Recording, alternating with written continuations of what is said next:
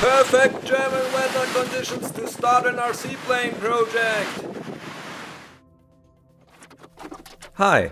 I still got this RC drone set from China and the remote I wanted to test for a long time. Also the spare styrofoam I have could be a good material to build a plane. The parts I have here are the Radiolink AT9 controller and the matching R9DS receiver, some brushless motors, some ESCs, some servos and some props for quadrocopters, but those could also work for a plane.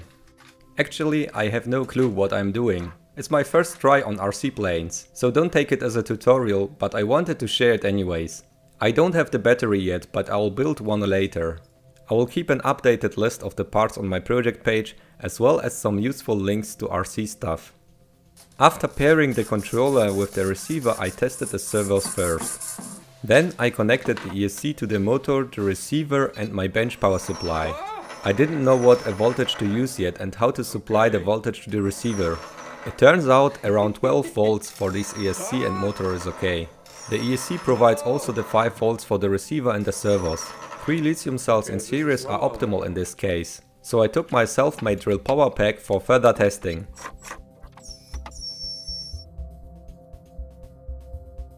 Watch me losing some fingers. Oh!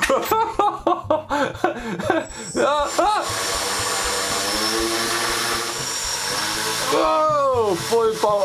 Oh, something's flying away here. Oh! The motors and ESCs came without any connectors and I didn't have any fitting around, except for these 3.5mm bullet connectors.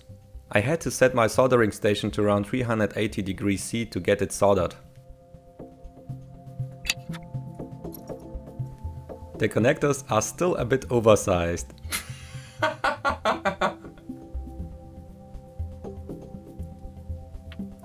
Wrapping them in heat shrink prevents them from shorting.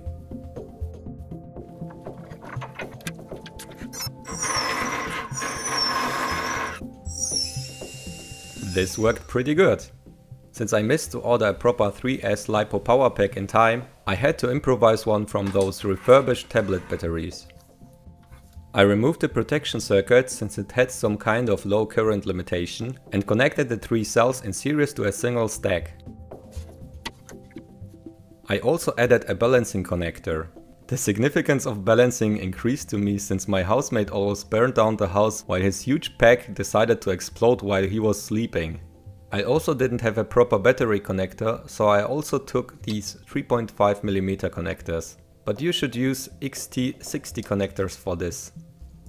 The pack seems okay, but it's not protected and I'm so scared of it that it has to sleep on the balcony.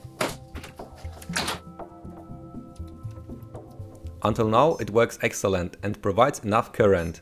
That could be problematic with 18650 cells. I laid out the electronics and started to draw a random plane model. Cutting styrofoam always makes a huge mess. Using some kind of hot wire to cut it properly could be a solution. So I built a simple cutting tool which simply consists of a steel wire which can be tensioned. The steel wire is connected to the aluminum pipes at the end. The holder and the tensioning rope isn't conductive, only the steel wire. So when we connect a power source to the backsides of the aluminum pipes, the current flows through the wire and heats it up. Steel wire is much more resistive than aluminum and copper, so the wire will heat up first.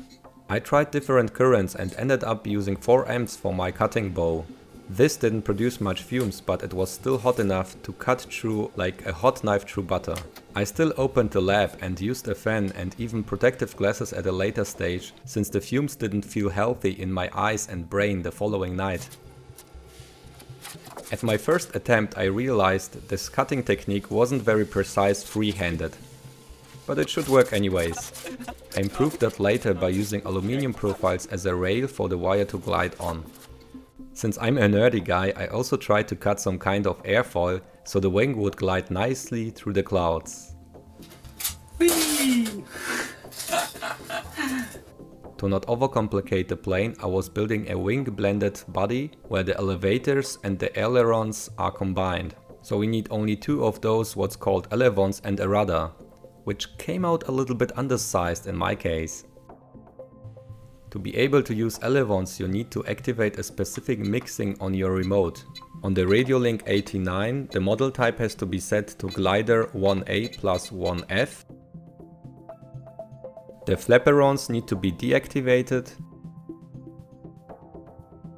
And the elevons need to be activated. I mounted the motor to a plate and used some stiff coat hanger wire to fix it to the styrofoam, which was less stable than expected.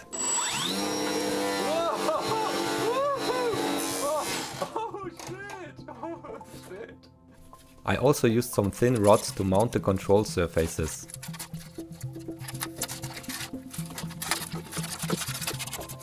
Okay. Then I checked the orientation of the servos to be in the right place and used also the rods and some aluminium sheet as a lever at the control surfaces.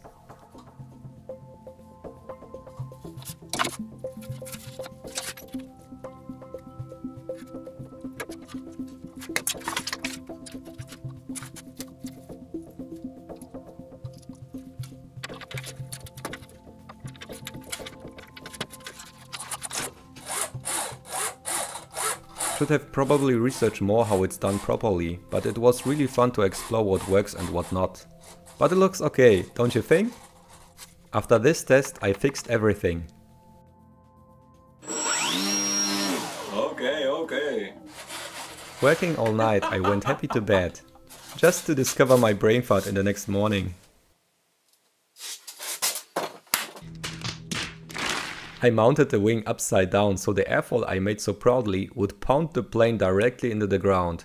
I was too lazy to redo all the servos again, so I used some duct tape, put everything in place and used my improved cutting technique to remove the airfoil again. After that I used some duct tape to make the thin edges a little bit more impact proof.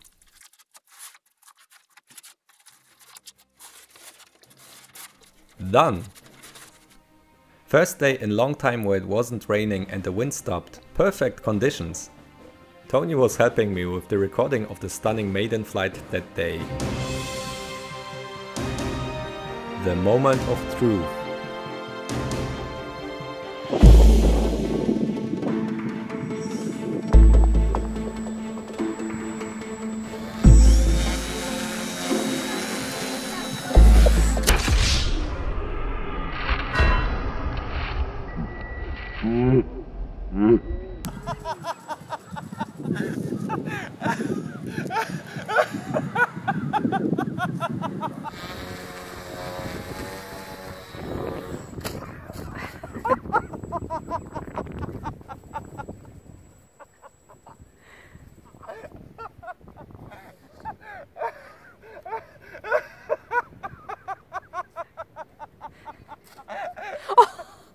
Nein!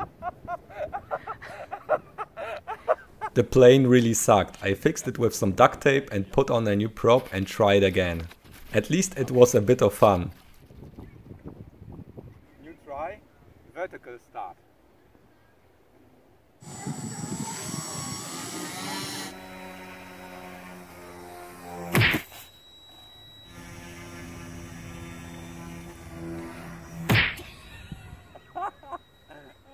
I give up. I learned a lot and my New Year's resolution is to double the flight time with the next model.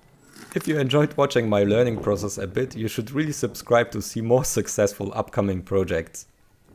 I might take a short break from RC stuff though. Bye bye.